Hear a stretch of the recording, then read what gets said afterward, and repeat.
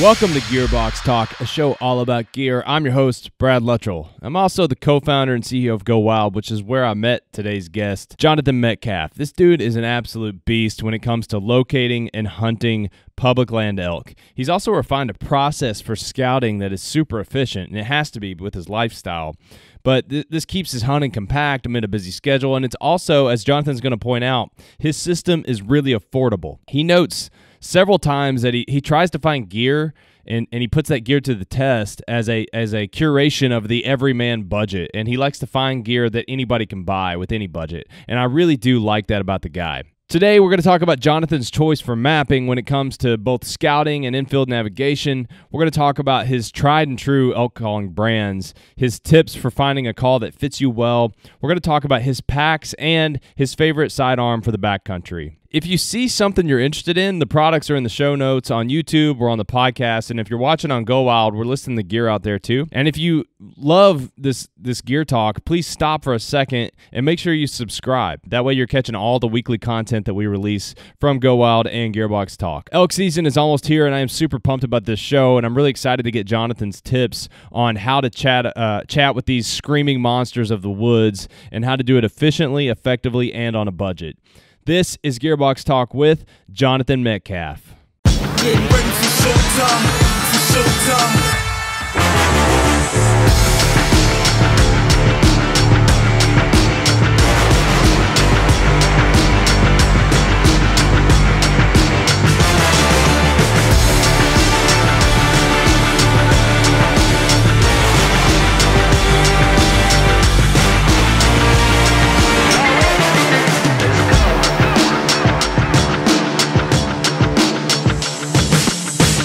Jonathan Metcalf, welcome to Gearbox Talk, a show all about gear. I'm excited to hear about the gear you're using in the field. Welcome aboard, bud.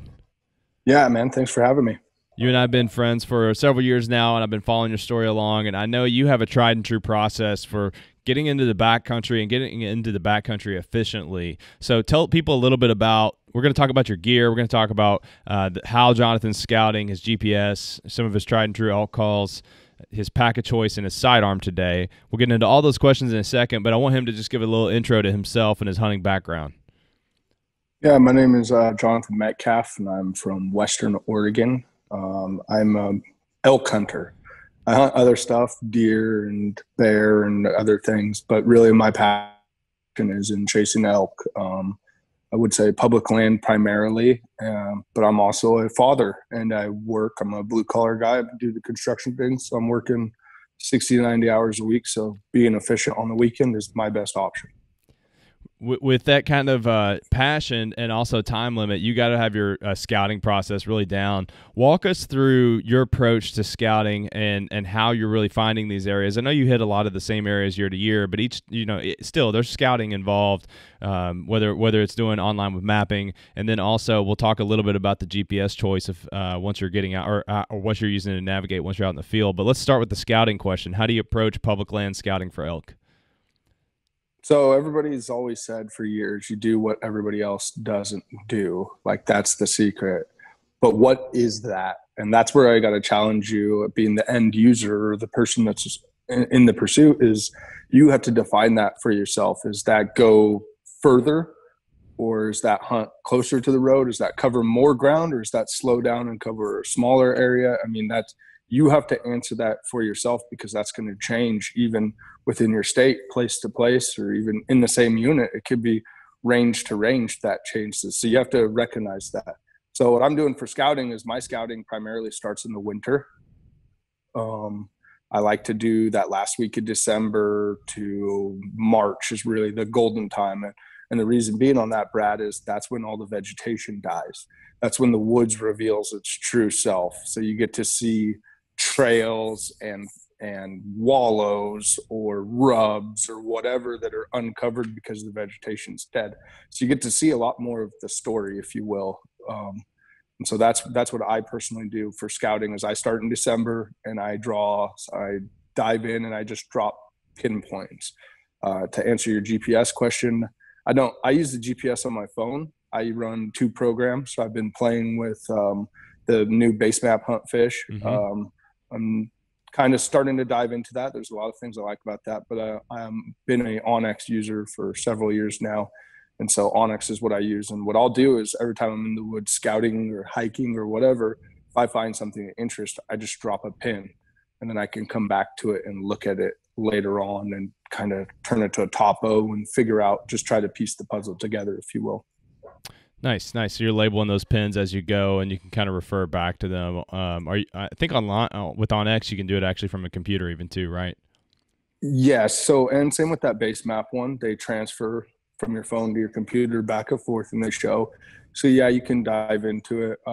I just got a laptop again a couple months ago. So really, I've always just done it off my phone. I'll drop a pin, I'll put a color to it just to give me like a search more, or this type of animal or whatever. This was this. And then I'd start looking at that. I'm a big fan of topographical because I think the topo stuff tells you a lot, water and elevation and bench, different stuff. And so I'll start to dive in on topo and try to piece together like why, because I'm a data guy, but like why would they be there? Why is that located where it's at? And that's what's really helped me find success lately. What are one or two things on the whether it's topo map or things you're scouting for? Just give a couple of tips for the new. You mentioned game trails. Obviously, that's a big one where they're traveling through. But what other things are you looking for when you're scouting? Yeah, so rubs. I would say if you find bedding areas, that's good to know that they're there. I would drop pins on that. But rubs tell a story. Whether that bull was stripping off velvet there, or that deer was rubbing velvet, or if he was mad and raking that up, or if he's marking his territory. I mean, every little bit of data that you can piece together will help you understand why that animal is where it is at that time of year. Now, for being an elk hunter, when I'm looking at a rub, I'm an archery guy. Well, that's where I want to be that time of year. I want to understand why that elk at that time of year is doing that. And so I place myself in a position off sign that I can kind of picture and put together. If you like back up on the map, I can see a pattern of like, okay, here's the spider web of places that this is happening. And I can take that and move it to a new area and emulate, maybe and get lucky, guess how, and find similarities. And that becomes a behavioral pattern. Yeah, that's not unlike how I do whitetail. I'm not an elk hunter. We have elk in Kentucky, but I've kind of told you in the past, like it's kind of tough to get an elk draw in Kentucky without a landowner. So, but I'm doing the same thing on whitetail. Looking for where they're bedding versus where they're coming out into the field, looking for game trails. You use all that to kind of formulate a understanding of where that animal's traveling, and then try to find where they're most likely to be. For whitetail, it's a little bit different than how you guys chase them with bulls. You guys get to run around in the woods and go be madmen, and you're savages chasing after them. I've kind of got to pick my anchor point most of the time, at least for the day. You can move a little bit, but we don't move around quite as much. All right, so GPS and scouting solutions are Onyx and Basemap.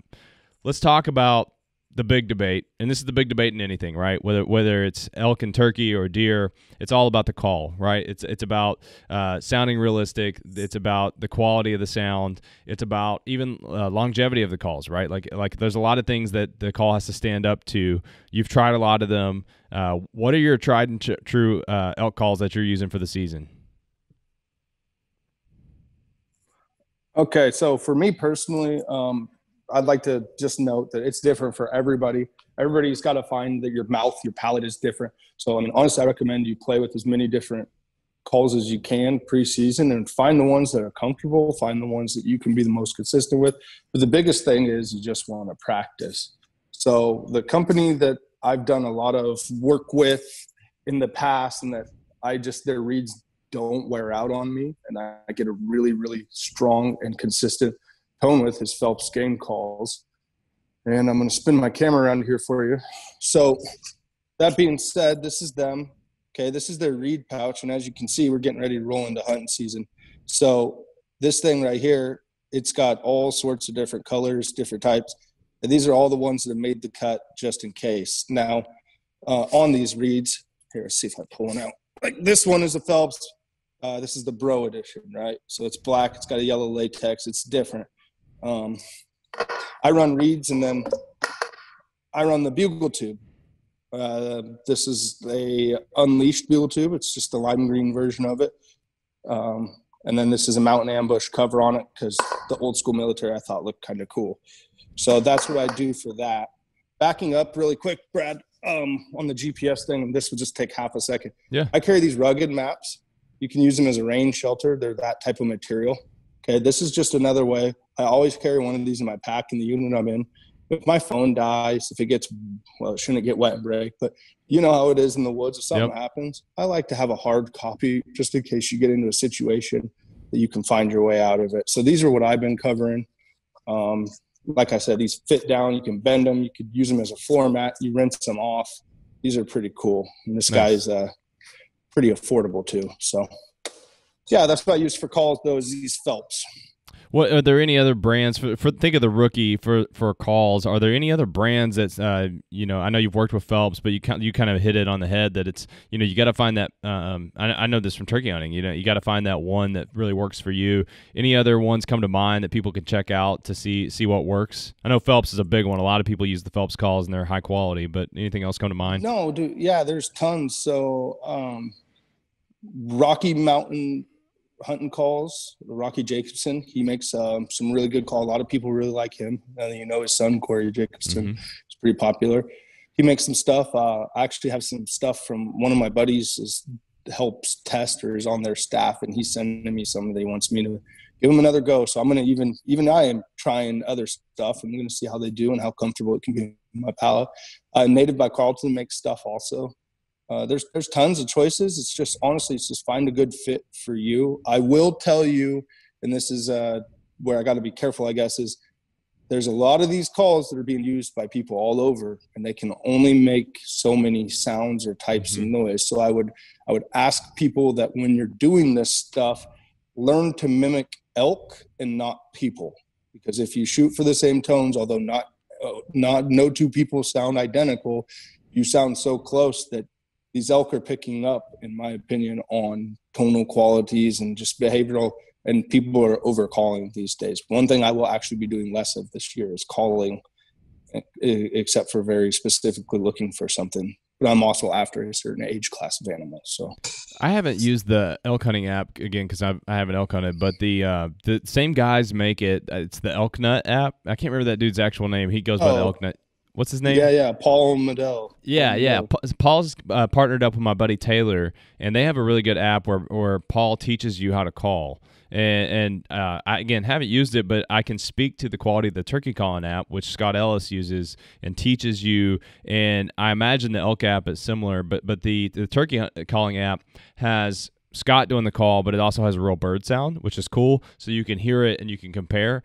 If the elk call's done that, the elk app is done that way, I would check that out too. But definitely check out the Elk Nut app for some context to Jonathan's advice there, to be able to hear what the actual animal sounds like instead of mimic. It's kind of like copying a Xerox, right? You're making a copy of a copy. I get what you're saying there. All right, man. Very important for elk hunting season is the pack. You so much gear you have to move around anyways, especially if you're in it for a longer trip. I know a lot of your trips are 2 or 3 days more condensed with your work schedule and whatnot, but you still are a guy who not only has worked with pack companies, you've spent a lot of time thinking about your process and thinking about the pack. So what is your pack of choice for elk hunting season come the fall? So for me personally, I like to run with a day pack style without getting into a specific name right out of the gate. I like to run that 2,000 to 4,000 cubic inch space. It gives me, I'm not a weight guy. Look at me, I'm made of weight, like I'm not worried about being 6 pounds too heavy or whatever. So I like that 2,000 to 4,000 cubic inch range. That way I can carry an extra rain jacket, a couple extra pairs of socks, food, water, but at the same time, I'm not trying to pack like I'm going to be out there for 9 days, and I want to be kind of be able to keep my pack tight to me. And, so that's where that kind of fluctuates. If it's 100 degrees in September, my rain jacket might not make it. But if it's, getting to the end of September and it's 40-degree mornings and stuff, I might bring in a windbreaker, a puffy or something like that. So for me, I play with multiple packs. I'm going to take a little stroll. I play with multiple packs. I've done work with Wilderness Pack Specialties. So I'm going to answer this question in a 2-part format for you, Brad. Yeah. Because I think that a big thing to keep in mind is a lot of people like, what do you want to pay to play? Okay. And then also, what do you support? So both the packs that I'm running this year are American made. One of them is very compliant, and that's this Wilderness Pack Specialties. I'm going to show you this one. It is so this is the Axis. It's empty right now. We're getting ready to load for elk season. So this is the Axis pack. This is one of their new packs. This is 1,800 to 2,600 cubic inches. And I'm running it with 2 medium pockets on the front. So, these are 600 cubic inch pockets or so. Okay. And then this part of it extends out. So that's how you get the 18 to the 2,600. Mm-hmm. It can stuff out. And this pack, the bag removes from the frame. This frame that I'm running on, this one is the Yukon frame. Okay. It's got a meat shelf. But the reason I like this one, this is one of their new bags. And for anybody that wants a good pack, that's comfortable, that's strong and durable, and American made, this is a really great option. It's also super affordable. This, as it sits, is like a $460 combination compared to some of your other brands are $700 or $800 or $900. But that comes with the buy once, cry once, I guess, depending on, it's just a preference thing. But if you're trying to get into it at a budget, I would say check out Wilderness Packs. They got this is the Axis. They got a Bighorn. They got several options under that $400 mark and they're all American made gear. It's Cordura. It's tough, So that would be that. Through some of my business stuff that I do, I'm running this EXO also this year. And so this is the 4,800 on their K3 frame. Same thing, made out of Cordura, very nice, very, very well thought out with the zippers and the pockets. This one's a little bit bigger than what I would normally run, being a 4,800. But like I said, I got asked by a friend to give it a shot and see what it was about. So I've been running this the last couple months, kind of putting it through its paces and seeing how I like it. And I'm really enjoying it so far, Brad. But I ordered this in the new, they just did a Cryptech thing, and I got an actual, the 3,400 or 3,200, I believe. I can't remember off the top of my head. Anyway, I got the 3,000 cubic inch version of it coming, and that's what I'll be elk hunting with this year. My brother is running this pack in multi-cam, though. So this is what we're running. We're running an EXO made in America, and then we're running a Wilderness Packs, also made in America. Awesome. So I see you have your sidearm there on that second pack you were showing. You've already got another nice thing to look for is having that accessible. If you're if you're going to have your bag strapped on and you're moving, you want to have access to that sidearm. I want to call that out as a feature that Jonathan had on that second bag. You could see his holster was there. But I also wanted to talk to you, man. You're running around with you got bears, wolves, mountain lions, lots of reasons to carry a sidearm when hunting. And no matter what part of the country you're in, I don't think it's a bad idea to have a sidearm. So, you have a military background, you're a gun guy. I'm always curious to hear what people choose for their side. What's your sidearm of choice when elk hunting? Okay, so for me personally, this is, again, I'm going to answer this as honest as I can. And in my opinion, I think that a sidearm is a comfort item. It's a luxury item. If no matter what you have or how big it is, if you aren't proficient with you, it's literally just there as a confidence booster. I want that to be a side note. I haven't had to draw my sidearm on an animal yet, thankfully. But in the situation that happens, if I never shoot my sidearm, whatever caliber, whatever model, whoever makes it, it's not going to be relevant, because at that time, under pressure, I'm probably not going to make a good judgment call, let alone maybe be able to get it out of the holster fast enough to be efficient. So on that note, when it comes to that, I'm a big fan of, I used to carry a 45. I still do sometimes. And I really like the 10 millimeter round also. It's kind of just a do-it-all great gun. But affordability for an average guy, which is a lot of what I've been testing, if you're just a normal dude with a smaller budget, I have found the 9 millimeter is a more practical like less expensive route. And I'm sure some people will disagree, but you can find 9mm ammo anywhere, and it's a lot less expensive than 10mm or even 45.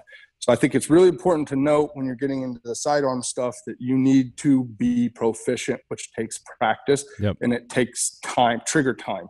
So, and you have to, like, don't just read it in an article and say that this is for me, because the biggest thing that you're going to get out of having this weapon on your side, or I get out of it anyway, is just a confidence in knowing maybe I'm not alone. You know what I mean? So that being said, sorry guys for the flip. No, you're good. I do some work with Springfield.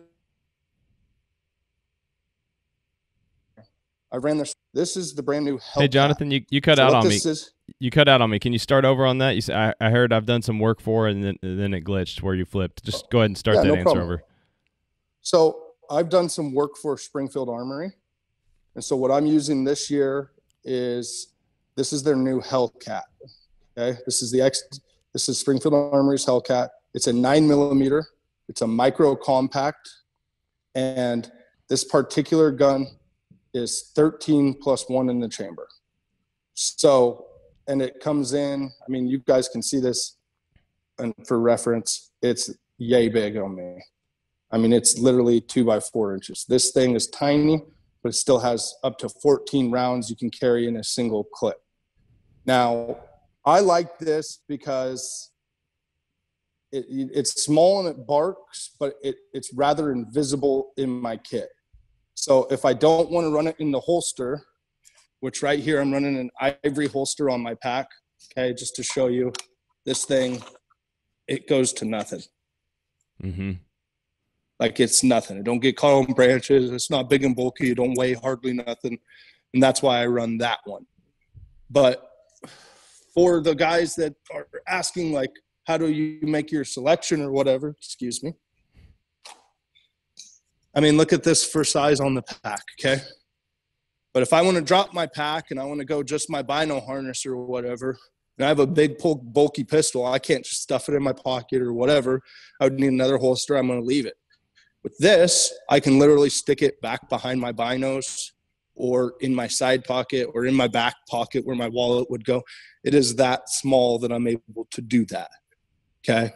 There's other options like XDM and XDM Elite. They're a larger capacity version. I mean, it's not the same model as the Hellcat, but it's a 9mm with 20+1. And, you know, I think the other one is my 45 version of it. It's 13 also. So it's really a preference thing, but I'm a big fan of Springfield's because they're tried and true in the field.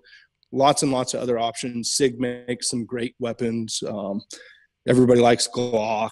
There's H&K. I mean, that is literally just a preference thing. Yeah, man. It's funny.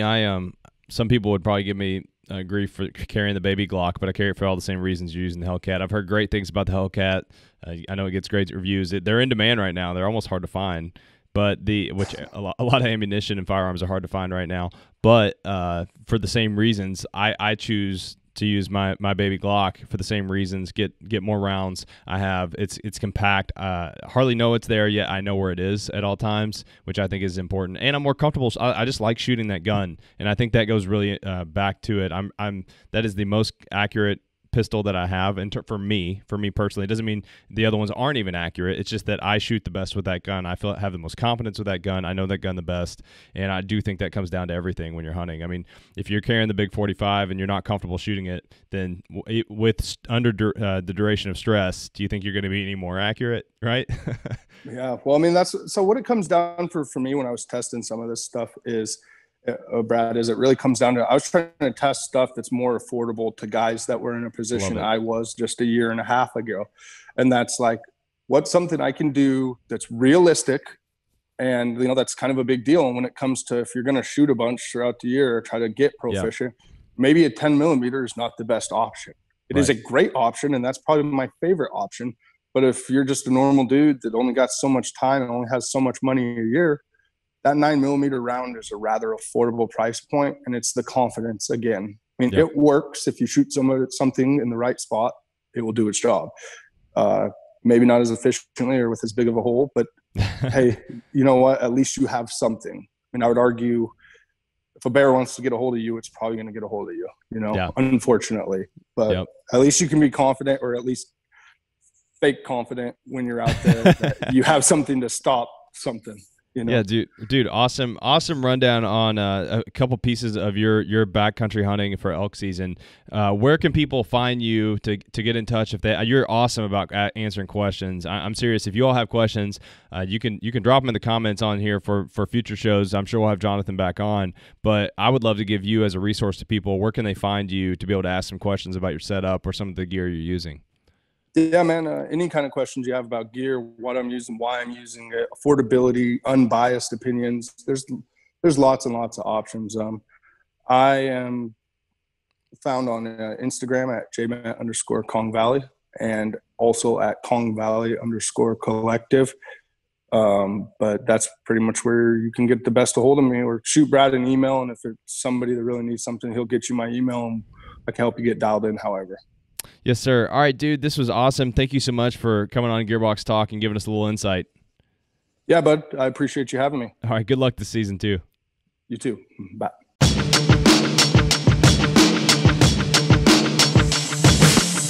Thank you, Jonathan Metcalf. That was an awesome chat. I loved some of his insights there, and I really like that this guy isn't just trying to buy the most expensive gear. He's trying to find gear that's effective but also cost efficient. If you enjoyed this episode, I really think you should check out the upcoming Restless Native with him. It's going to be releasing the week after. This episode is releasing around August 19th, I think is the date. Today is Sunday, August 16th, which is why I can't remember when it's releasing. But the following week will be a Restless Native with Jonathan, and it's awesome. It's a great chat. You get to hear a little bit more of his personality than the Gearbox Talk really allows for. Gearbox Talk is hyper-focused on the expert selection of gear. We really get into some of Jonathan's background on that upcoming show, Restless Native. So make sure you subscribe to this YouTube channel or podcast or wherever you're watching this, because that same Restless Native will be released on this same channel. So, make sure you subscribe. Also, a reminder that all products mentioned in the show are in the show notes. So if something struck your fancy and you want to check it out or pick it up, typically 9 times out of 10, GoWild's going to get a commission and a cut of that sale. So when you make that purchase, we get accredited for that, which not only helps fund GoWild and this show, we're actually going to donate a portion of our proceeds back into outdoor nonprofits, which is pretty cool, and it may be a good excuse to pick up the gear you want anyways. All right, make sure you're subscribed. Make sure you're dropping in comments. I'd love to hear from people. If we had questions we didn't get to or things you really wanted me to dive deeper into, let me know. I mean, we're already in, what is this, show 13 or 14 of Gearbox Talk, and we're already getting back around to, we did a backcountry hunting episode, and now we're doing some more backcountry hunting episodes from different experts, and it's different discussion. So if you're leaving feedback that I can see and think about, I'll bring it up when these talks come back around. If you really enjoyed this show with Jonathan, I really recommend you check out my show with the Hoffmans, because it's an hour-long dive into backcountry hunting, and it's super thorough, and you get to hear what a professional hunting guide and a professional packer recommend for hunting overall. And they do it in Alaska, but it's some similar setups as to what Jonathan's doing. Maybe a little bit more permanent of a hunting setup. It's more of a longer stay with some of the tents and stuff they're using, but it's cool. It's really cool for comparison. The other thing I recommend you check out is the show with Wes Robinson on Everyday Carry. I was thinking of that show the whole time Jonathan was talking through his strategy on sidearms. A lot of that is overlapping with Wes's philosophy, and I actually think that Wes takes a really good dive that's applicable to hunting in his EDC. That's it for today for Gearbox Talk. I'm out.